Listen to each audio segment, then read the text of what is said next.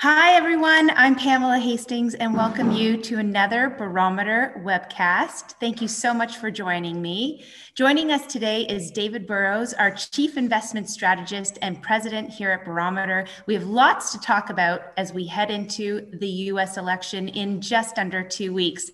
So with that, I turn the conversation over to David Burrows. And of course, at the end of David's market update, we will be pleased to address your questions. Please email me at phastings@barometercapital.ca or send me a message via the chat and I'll be sure to address your questions. Thanks so much. And hi, David. Happy Wednesday afternoon. Thanks, Pamela. Here we are. We're now 2 weeks away from this election. And if you watch the media and you watch the news, it is really about the only thing being discussed alongside of the pandemic. And so there's obviously lots of questions, people trying to divine from markets where things are going, what they may or should not be doing leading into the election, and maybe how they should be positioned. And so I thought I'd maybe take a little bit of a crack at that today. There's obviously lots of question marks. It is a tricky time of the year, but I think that you have to focus on the process that got you here in the first place, and have some faith in that. Just to step back for a second, to be clear, we aren't trying to be everywhere. Our process is aimed at trying to, through the quantitative work that we do, identify pockets of market leadership to focus our client portfolios in. These are parts of the market where there is structural change taking place, where things are going from good to better, where we could see revaluation, so not only earnings growth, but multiple expansion. And that's really where you make a return in a bull market. It's not just in the earnings growth, it's where investors are realizing maybe they should pay a higher multiple for that business or for that sector because it happens to be in the right place at the right time. So we're trying to find that structural leadership and focus in those areas. There's going to be big parts of the market that we avoid. We're always watching for signs of new leadership and what that could mean in the way that people are shifting their opinions. We're going to talk a little bit about that today. And then, of course, there are the times when the tide is going out and you have to recognize the wind is in your face. And maybe it's better to keep your powder dry, keep some cash on the sidelines, exit a big part of the market, maybe something that has been working, that has stopped working, but you have to be able to play defense from time to time. And so we're obviously getting asked the question right now, is this one of those times? And people come at this from different directions. I'm going to come at it through our lenses. And this is an iterative process. We're always looking for new information. We're always looking for new indication that things are changing either for the better or for the worse. You know, this is quite a tactical approach. The backdrop, to be clear, is that we have been in a structural bull market, right? A secular multi-year bull market that kicked off in 2013 as we exited this long sideways choppy market. The S&P and the Dow was in from 2000 through 2013. We covered lots of ground but made no progress. Very similar to the period between 1966 and 1982. Very similar to the period between 1929 and 1950-51. Once you're in a structural bull market, you definitely have pullbacks. You can have short-term bear markets, but they tend to be over quickly, and it's like 3 steps forward for every 1 step backward. And we've clearly had some of those over the last few years. This is a more recent picture of the S&P, the breakout in 2013, the correction through 2015-16. That was the slowdown in China that impacted resources and the cyclical stocks. We then had another correction 2017-18. And this very sharp bear market that we had in the beginning of this year in February and into March. But since then, markets have been recovering. And you can see we've been in this channel now pretty consistently since 2013. You take the NASDAQ broke out to new highs in 2016, and it has consistently been in this upward channel with lots of volatility. And we are above that channel at this point. which means that the NASDAQ had a particularly strong run through the summer, but the long-term picture continues to look pretty constructive here. We know that a lot of the strength has been driven by liquidity in the market, right? We can line up a long list of things that markets should be concerned about, right? We should be concerned about the long-term economic impact that certain industries are feeling through the catalyst of this pandemic. We know that debt levels are higher for some parts of the population. We know that certain industries have had a real challenge. On the other hand, there have been industries who have had their business models really accelerated by 2 to 3 years, and it's been a really good thing for them. But the net of it is, there's the old saying, don't fight the Fed. And we know that in previous crises, the Fed and others have pushed money into the system to try and buoy asset prices to maintain liquidity in the system. And there hasn't ever been a time like the one we've been in over the course of this year. Now, the market's been obsessing about the potential for additional fiscal stimulus, which of course the politicians have had a very difficult time coming to grips with. It appears that we are probably too close to an election to really see a deal get done prior to the election. But day by day, people are watching for it. There are gyrations in the market, and there are implications. The S&P 500 made a high on the 1st of September. It corrected in 2 steps down into the end of October, rallied back into the resistance that had been in on the way down, broke through, and now has been consolidating over the last 2 weeks. So the question is, do we make a double top in the market and see the market roll over? Or do we see the market break out of this little flag that it's been in while the market's been consolidating and continue to head higher? So you can try and guess what should happen. You can look at the message of the market underneath the surface to try and see what is happening, and that's sort of what we prefer to do. The NASDAQ, as you know, has been the strongest part of the market, and it similarly has been consolidating over the last 7 days. Now, just as an aside, the market is remarkable in that it has cycles that play over and over again.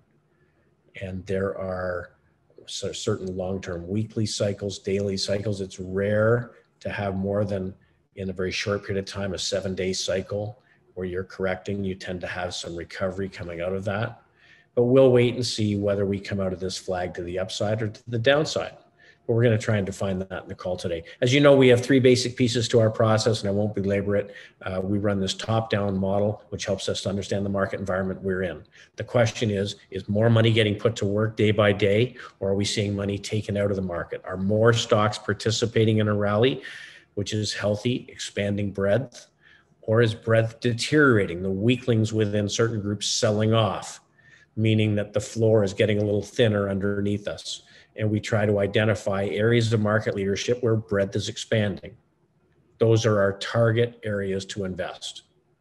The bottom-up work we do is we take the broad population of publicly traded securities. We run them through some tests, looking for some very quantitative, fundamental characteristics in the income statement, the balance sheet. Again, looking for things that are improving, good, getting better, and where the prices of those securities would support that view, and where we can find fundamentally improving companies with strong price charts, and they pass due diligence, they become eligible to be invested in. And so our portfolios really are the combination of those 2 things: finding groups within the market that we want to focus our attention in, areas of structurally positive change, companies within those groups that meet our business tests, that are good, getting better, and that have prices that would support that view. And then we run that process every single day. Now, the reality is, the important part of that process is that you always have to be pruning it, taking out the weaker positions, adding new strength. And so we have a very disciplined selling strategy, which we talk about often. We run stop losses on our positions. And should individual positions not behave the way they should, given what we think we know, and they have relatively poorer performance, they become eligible to be sold, to move on, to be replaced with stronger positions. If there are new areas of leadership, we look for the strongest company we can find within that group to start a partial position, and then we'll add to it on strength. So we're always moving towards strength. We're always trying to understand, are we comfortable with behavior in the specific asset class like equities? What sectors give us the best breadth improvement, and then which securities meet our business tests? Okay, so let's talk a little bit about that today. We're always looking for improving breadth. And when we see contracting breadth, we want to be reducing positions, reducing our exposure, and being more cautious. So what did we learn over the last week? Well, we're in earnings season. So it's the beginning. We've had about 50 companies report. A few more companies reported today. Nobody expected the earnings and sales would be strong relative to the same quarter last year. But revenue has been down about 3% for the entire market versus last year. Now, there's disparity there. Obviously, energy has been particularly weak oil prices. Industrials relatively weak versus last year because of less economic activity. Certain areas like healthcare, of course, have not been hurt. Consumer staples, things buy every day. But those areas are up from a revenue perspective. From an earnings perspective, earnings year over year down about 18.8% so far in the quarter. And again, disparity between groups. Probably though, what's more important is how are companies reporting earnings relative to what has been expected coming into the quarter. And on that front, it's certainly more positive. The average company has beaten the revenue estimates by about 3.3%, but earnings have beaten the estimate by about 22%. So whether it is that companies have become cautious in what they are letting the street believe they might be able to earn, or whether it is that the analysts are being cautious in making their estimates, or whether it is just that conditions are actually a little better than what people thought, earnings are coming in ahead, and really across the board for virtually all sectors. Employment. Well, the most recent employment number was a little bit worse as far as continuing claims go, but unemployment continues to drop. So we are nowhere near where we were a year ago. We are elevated, but things continue to improve. A few other things that we look at. We look at the freight index, expenditures on moving things from here to there. This is stuff that is being sold. And we have had a very, very sharp recovery in the freight indices, and we've seen that in the transports. That's a positive. New business, small business optimism has really come back very, very quickly. And new business formation has been very strong. When you go through a crisis like this, it sets up opportunities that people step into and say, I'm going to form a business to try and take advantage of this. And so we've seen some improving business optimism. In China, interesting. This is the exchange rate of the Chinese yuan. This is a strengthening currency, the number of yuan it takes to buy a dollar. A year ago, we were concerned because the Chinese were apparently devaluing their currency to make themselves more competitive. As their economy strengthens, their currency should strengthen. It is strengthening. And this is the steepness of their yield curve. Their 10-year yields are headed higher. That happens when the economy is improving and people believe that it is likely in the future rates will be higher. These are two signs that the Chinese economy is going through improvement. Now let's talk about the models that we look at. A week ago, we highlighted the fact that breadth, or the percentage of stocks globally that are in uptrends, had started to improve. So through September, there had been some weakness. We saw improving breadth globally for equities. And again, this week, it is more of the same. When we look at all stocks in the US, breadth again, strong this week, not weakening. So why is that important? Because we all look at news and we all look at all of the various levers that could impact markets. And as I say often, the market is made up of 1,000 moving parts, but the output that comes out of the market is a product of all of those moving parts. New information gets introduced every day, it gets factored in. So we have found that over time, if more and more companies are participating in a rally, It means that investor confidence and sentiment is improving, is getting more confident, not less confident. It means that if a bad piece of news comes out of the blue, the market is set up to absorb news effectively, right? The single most important thing you can look at in a market is the market's ability to absorb bad news. In a bear market, a small piece of news is taken very, very negatively. So we've been watching the market go back and forth, and investors be concerned about whether or not we're going to get fiscal stimulus. It's becoming pretty clear it's unlikely. They may still throw a Hail Mary before the election, not that likely. And I think lots of people have been concerned if they don't pass a fiscal stimulus before the election, markets get hurt. But in fact, markets been consolidating over the last week while we've been continually disappointed by the fact that they have not been able to get together, and breadth is actually improving. That tells us the market's on a pretty good footing.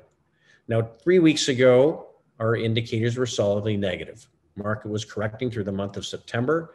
Our long-term breadth reading for Canada was weak. The long-term breadth reading for the US was weakening, meaning fewer and fewer stocks were holding up. Same thing globally. We have some short-term indicators that we look at, the percent of stocks trading above their 50-day moving average or short-term moving average, that had been deteriorating across the board. The percent of stocks making new highs versus making new lows had been weakening, meaning fewer stocks are making new highs and more stocks are making new lows. And the percent of stocks trading above their 150-day or 30-week moving average, that's a long-term moving average, had been weakening. Here's the picture today. It's a lot better. Now, Canada continues to lag, and the Canadian market continues to be down sort of 9-10% off the highs. US market, strongest in the world, breadth has been improving. Global breadth is improving. Percent of stocks with positive weekly momentum, that's upward trajectory. That number is expanding, not contracting. So as we're heading into this uncertainty, market is not deteriorating, it's hanging in fact, strengthening. So remember the last election. The concern was if Trump won, market was going to sell off 10%. And then the market took off like a rocket the day he got elected. The market was on a strong technical footing going into the news. So I would say that based on this work, the market's assessment currently of the situation is not something that is deteriorating, it's something that's improving. The internals are improving. Now, I think this is interesting. You know, we can track a futures market on people's expectations for where things are going. And you can see that for the Republican candidates in 2020, this has been weakening since March. And we're sitting ultimately at about the lowest level we've been at, a 20% probability of a Republican win. And on the other side, the futures probability for a Democrat win has been steadily improving, sitting now at about 80%. Now, we can still get surprises, but apparently investors are becoming more confident in a Democrat win and less confident in a Republican win. Often this would be seen as negative for markets, but again, the market is absorbing this news. The potential new taxes and spending that could come from the Democrats does not appear to be shaking the market's confidence. I pointed out last week that fixed income breadth or the bond market was starting to show some weakness, and that's continued. So after consolidating through the course of the pandemic and prices for government bonds being very high and very broadly owned, we are seeing a weakening in bond prices, which tends to mean one of two things. It means either that people are concerned about credit risk, or it means that people believe that in the future, economic growth will be stronger and inflation will be a little stronger. We see no signs of concern in the credit side of things. So this is telling us that the market is getting more confident that the economy can start to reaccelerate on the other side of this pandemic. Now, that's not the only clue. We look at the steepness of the curve, the difference between a short-term bond, which has lower interest rate currently, and a long-term bond, and what is the differential between those two yields. And we can see that really over the course of the last 2 years, we've been seeing the curve steepen. We consolidated for a long time and it's steepening again. So that again points to expectation that the market has that things are going to continue to improve. Other signs. When we look at the price of copper, it's just made a new high and it's rallying relative to gold. That's an offensive asset versus a defensive asset. So copper showing us strength. Other signs. We talked last week about materials in general being strong on a relative basis versus the market. We've seen that continue on through the course of this week. This is the price chart of Freeport-McMoRan Copper and Gold, one of the biggest copper producers in the world, a $25 billion market cap, made new absolute highs today and new relative highs versus the market. That is not a sign of investors being concerned about economic activity. We talked last week about industrials having a strong relative couple of weeks versus the market. We've talked about semiconductors leading the market, making a new relative high just a week ago. Now they've consolidated a little bit this week. But again, if you think the economy is going to slow down or the market is going to weaken, this is a group that you want to watch. We're not seeing a sign of it. We talked last week about the fact that higher yields mean dividend growth should do a little better than high dividend paying stocks. That continued over the course of the week. Banks are very economically sensitive. And whether we're looking at regional banks or the big US banks, this is the last 3 weeks. This is the ETF of regional banks moved from $34 to $40. And on a relative basis, very strong versus the market. So these are all clues that investors are looking beyond this next 2 weeks, beyond the election, perhaps beyond the pandemic or the current state of the pandemic, to say that prices today are reasonable given the lineup of things that we're fighting with the backdrop of fiscal and monetary stimulus. Transportation continues to be very strong on a relative basis versus the market. Expeditors International made a new high today. The rails have been very strong. And then we look at the US dollar. So the US dollar has a tendency to strengthen when people are seeking safety. And it tends to weaken when people are willing to take that safe haven dollar, convert it to other currency, and buy riskier, more economically sensitive markets. And you can see that the market backed up during September when the US stock market pulled back, but since then has been weakening and had a big down day today. Again, that's a sign of risk acceptance. So we look outside of the US and the emerging markets ETF making its first new high going back to February. The Chinese stock market making a new high. We've been talking about the Chinese consumer ETF, CHIQ, and the Chinese web ETF, KWEB, all of them being very strong relative to the US stock market. So I'm going to say in general, basic materials, transportation stocks, semiconductor companies, emerging markets, all are assets that people buy when they feel that things are getting better. So our breadth models are improving. Risk indicators are improving. The bond market, that safe haven, is backing off. People are releasing or selling bonds and more willing to buy some of these risk assets that are under-owned. These are the areas we're focused. TSX is a dark spot, still down 9.3% off the high in February. The makeup of our Canadian market, not as friendly, so we're more focused in the US. And when we get to the sector weights, you can see really not much change. A little bit of a bump up in our industrials exposure, a little bit of a bump up in the consumer discretionary exposure, a little bit of a bump down in consumer staples. Very little, virtually nothing in real estate and energy, communication services, the phone companies, again, not economically sensitive, long duration assets tend to do better when people are seeking safety. So what do we do leading into the election? I think we got to continue to watch and we continue to monitor for change. Over the last few weeks, things are improving. Now, if we don't get a stimulus, maybe there is a bit of bumpiness between now and the end of October. But I think most people have come to the conclusion that it's really a bit of a toss-up at this point and unlikely that these two warring parties are going to get together and agree on a stimulus package.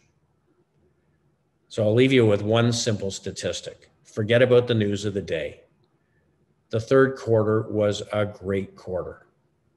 For the S&P, it was up 8.5%. And I have to tell you, I did not expect that. We focused on our sector exposures and our company exposures, but if you'd asked me in August, I would have said, or in July, I would have said, I would expect some bumpiness through the summer. Now, it was a great quarter. So when we go back to 1950 and take all the strong third quarters where the market was up over 7.5%, fourth quarter generally comes in pretty well.